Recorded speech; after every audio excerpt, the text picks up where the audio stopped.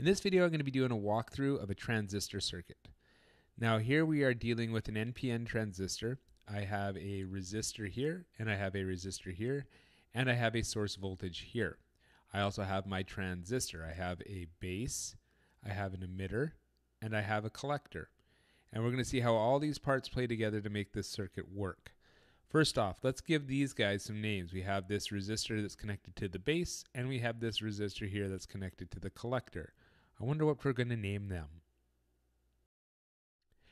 Why don't we name them RB for base resistor and RC for collector resistor? Now this Q down here, that's not a typo. That's just the symbol for transistor.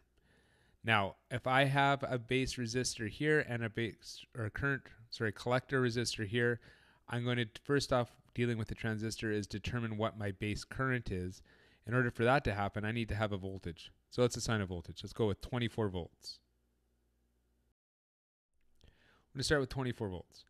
All right, now we need to figure out what the voltage is across RB. A transistor is basically like two back-to-back diodes. So what we're looking at here is a diode here that will be forward biased. And what is the volt drop across a forward biased silicon diode, you ask? It is 0.7 volts. So we will have a 0.7 volt drop from the emitter to the base always, if it's a silicon. If it's germanium, it's 0.3. Now, if we look here, we have a circuit that goes through here over to here.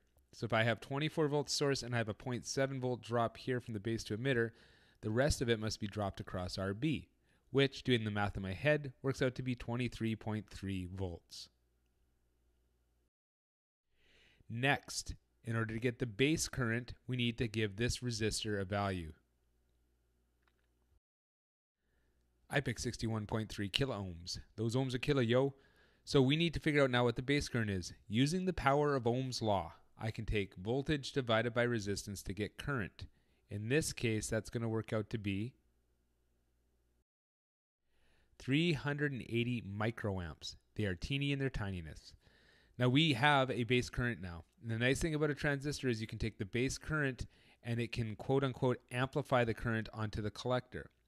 Now in this transistor, we're going to give this thing a beta or an amplification factor or gain. That's just the number we're going to use to multiply the base current to get our collector current. So let's do that. We're going to give it 100, beta of 100. Now we're going to take that 380 microamps, multiply it by 100, and we're going to get our collector current up here. Now it's not actually magically amplifying this current to that current, but in this video we're just not going to get into too much how that happens. Just suffice it to say that the current basically changes over here. So we're going to do that. 380 microamps times 100 gives us a new collector current over here of, that's right, 38 milliamps. Now that we have the current on the collector side, we're getting closer to the end. We need to figure out what the volt drop will be across the collector resistor. Well, in order for us to do that, we need to have a resistance. Because we have a current, we need to take the current times the resistance, again using Ohm's law, to figure out what the volt drop is across this resistor. So let's try that out. We are going to give it the value 500 ohms. So I've got 38 milliamps running across a 500 ohm resistor. That gives me a voltage of 19 volts. All right, so remember before I said that we had a circuit that was running this way. That's true. We also have another circuit which runs this way across it. So Kirchhoff's law still is obeyed. I've got 24 volts here. I have 19 volts here. The rest of the voltage has to be dropped somewhere. We're going to drop it like it's hot across the collector to emitter. And then we call that the VCE.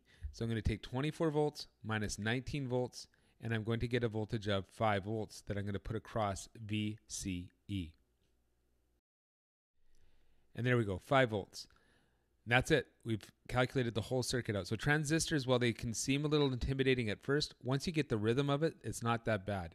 You take this voltage minus this voltage to get this voltage divided by this resistance to get this current times the beta of this transistor to get this current times this resistance to get this voltage minus this voltage gives you this voltage.